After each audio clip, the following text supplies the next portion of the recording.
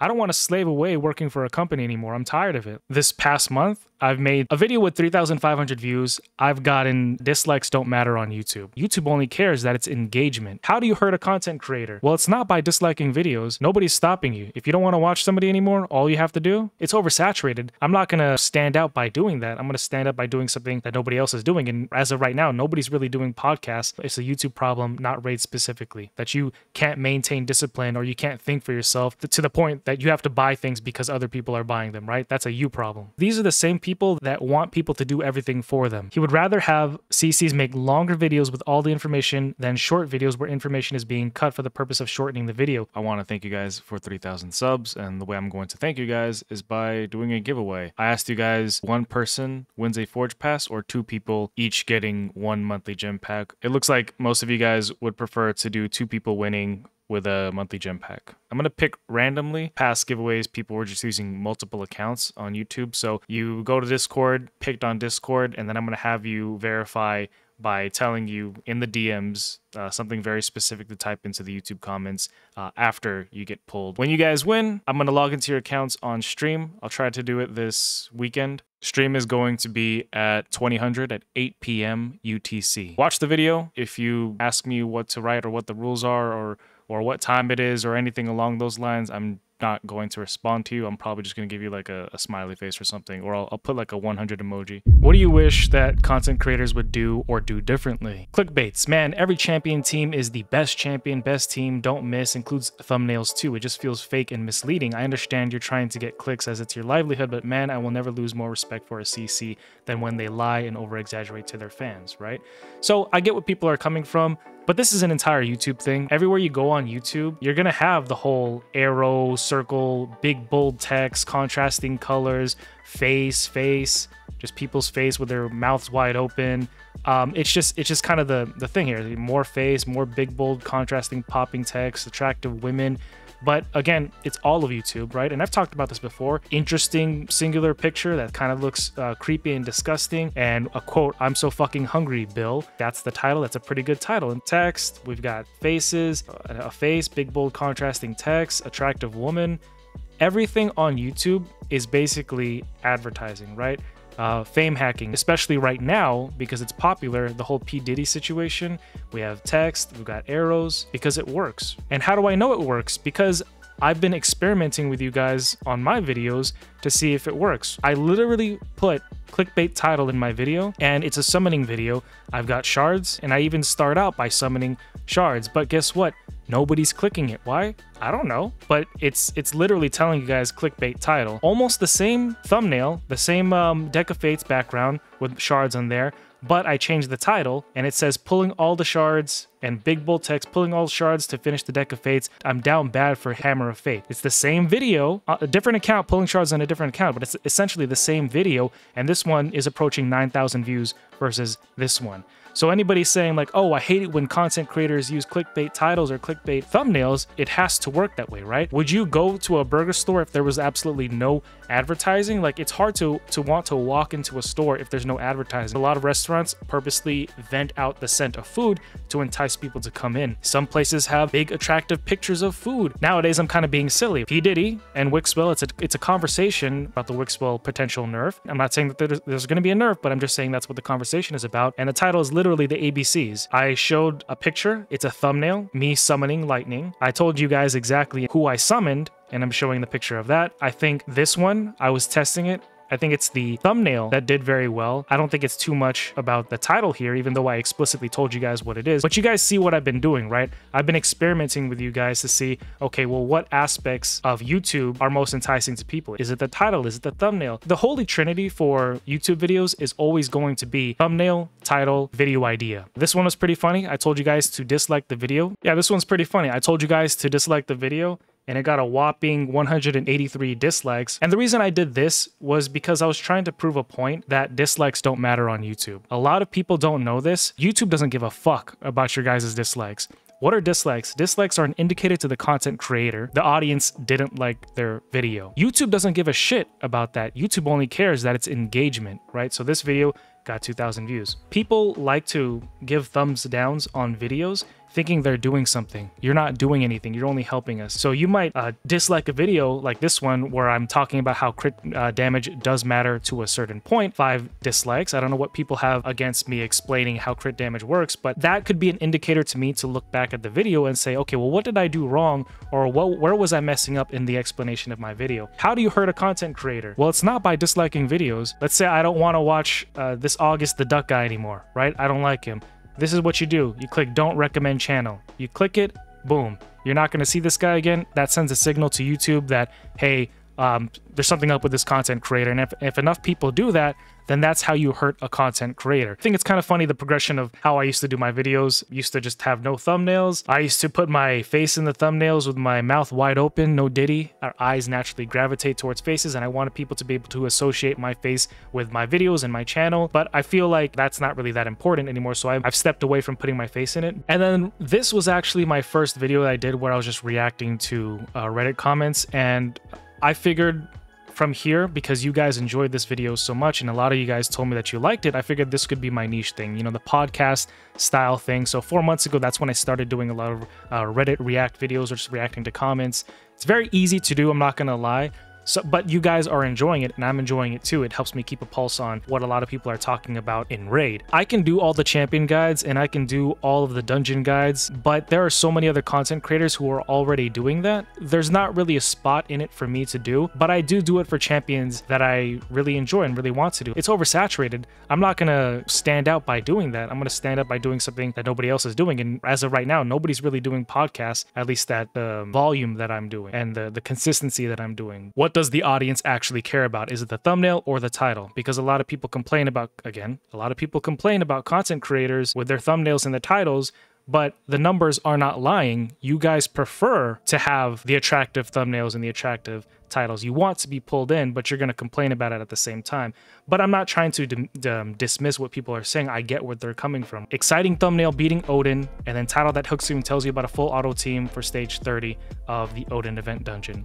Nobody clicked it. But the very next video, same video, showing the same thing, but I put an attractive thumbnail, a better title. Same video, you guys, not you specifically, but I'm just saying you in general, you guys didn't click this one. The people didn't really care about this one, but they cared about this one. 1,000 views versus 143 views. And a lot of people want to say like, oh, content creators make a living off of YouTube. I have no doubt that if you're at the level that Hell Hades and Ash is, that you could definitely go full-time on YouTube. I don't know for sure, but just to give you guys a reference, the way it works, the ad companies will pay content creators per video. So a video with 3,500 views, I've gotten $7 out of it, right?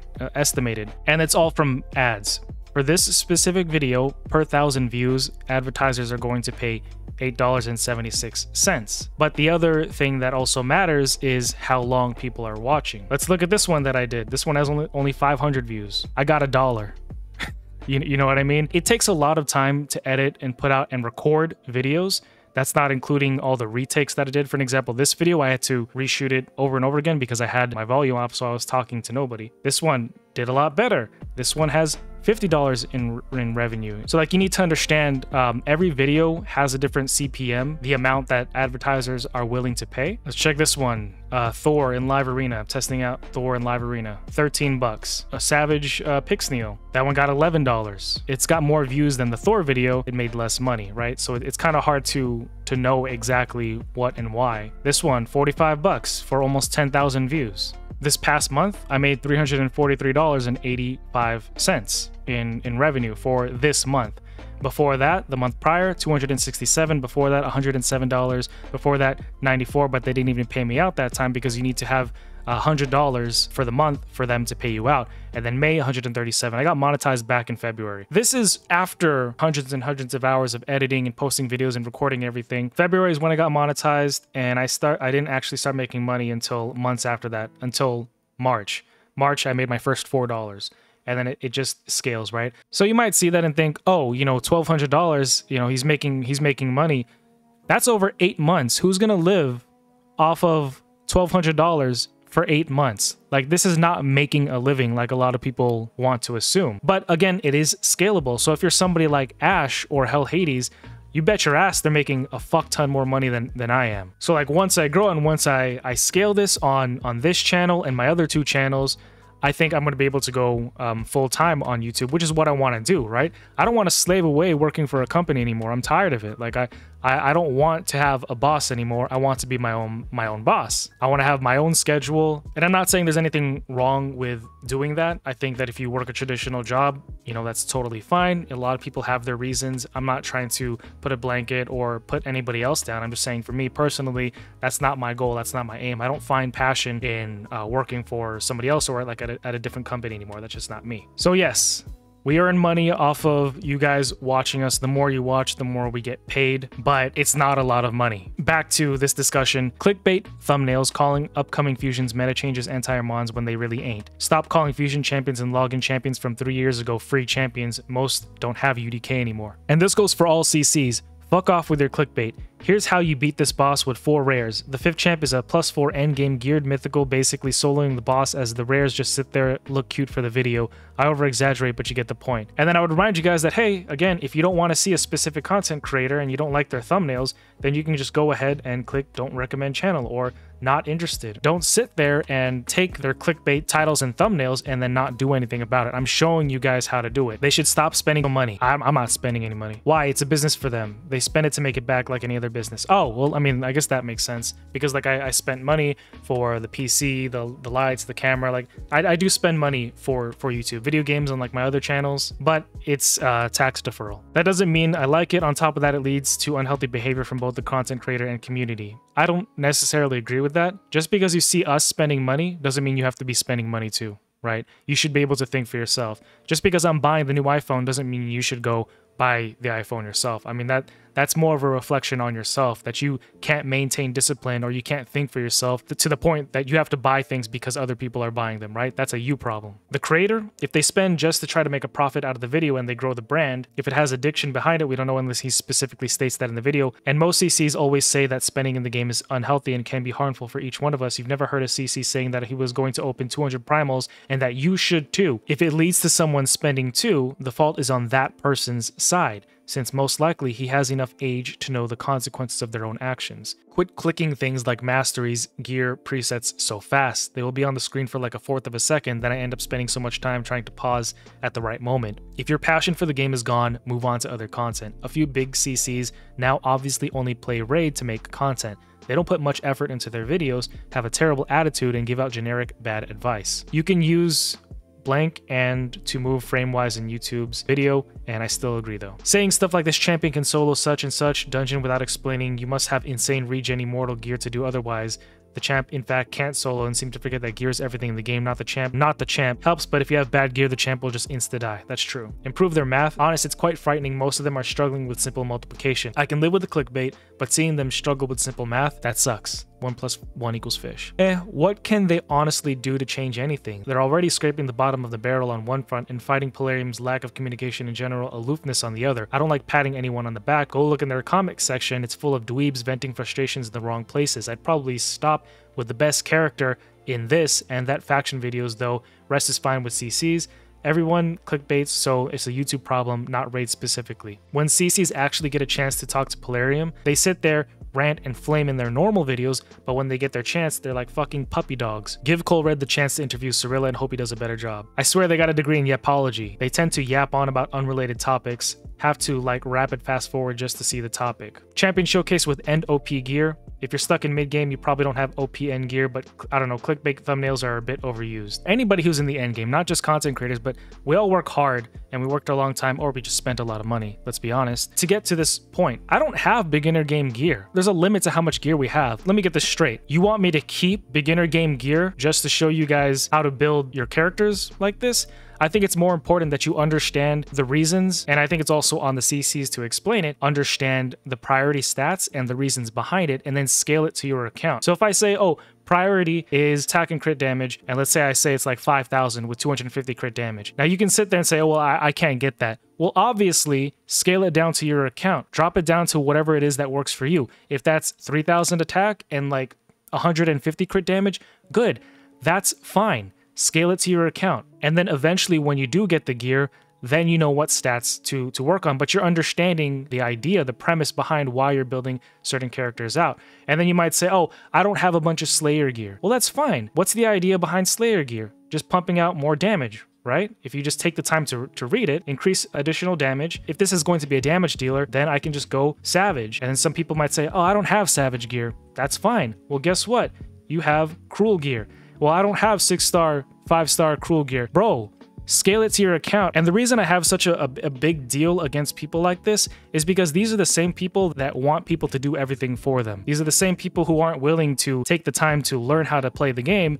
They just want someone to do it for them. They're not actually trying to learn the game. They want everything just handed to them. And I've got a problem with that. Learn the game, understand how things work, and then think for yourself. Scale it to your account. Stop making 10-minute videos just to give us a new promo code. Get to the point quicker. Every video is like 15 to 20 minutes, way too long. And you're not the target audience. Because most people that I've talked to on like Discord or like the YouTube community prefer my longer videos than my shorter videos. And the analytics also show that. I'm not gonna, jump too far into it, but my most popular videos are over 10 minutes, right?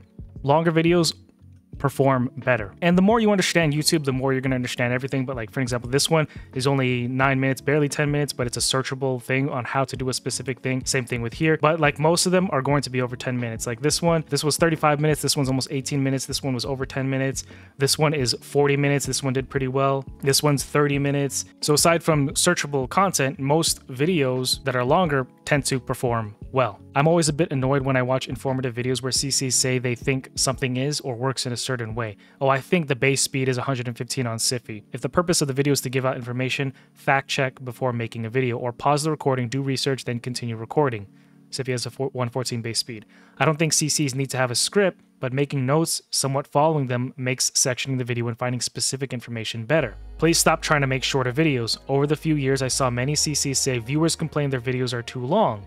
Honestly, fuck that. If there's a part of the video viewers don't care for, they can skip it. He would rather have CCs make longer videos with all the information than short videos where information is being cut for the purpose of shortening the video. Exactly, and I think this is probably like the best rebuttal to this guy complaining about stop making a 10-minute video. And then I asked you guys in my community post, what do you guys want to see more from me? Is there any way that I can improve? What changes do you want to see? A lot of you guys are really positive.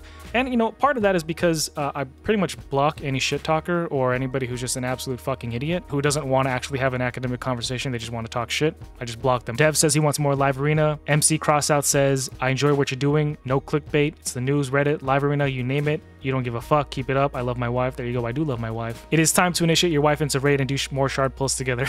Michael says he likes my Live Arena stuff. Johnny says she said to check out Flame of Valhalla. I checked it out. I don't think it's for me. Nick says Live Arena. Theory Craft video about Polarium's next big collab, and I actually did do a video later on about that, talking about the next big collab. That video on Thor running Spider 10 got me through that event like a breeze. See, so I'm not all just reaction. I sometimes give out some shit that's good. I would like to see a video where you beat all content and raid with only common champs. That's impossible, but more realistic. Keep doing what you're doing, and most important, stay who you are. That's what I do, baby. That's what I do. Love Oxygen not included. Did some on my channel, but wasn't enough to catch on. Always support game getting more love. I like the long videos, whether it's Reddit, game, or Live Arena. You guys are my target audience. I'm not looking for people that scroll through Instagram with their 1 minute, 10-second videos. There's nothing wrong with that, but I'm not trying to appeal to the TikTok people who don't have the patience to watch a 10-minute video. I prefer to mess around with the people who like the longer form content, who are here to stay and hang out, right? That's me. Not that all my videos are going to be like 30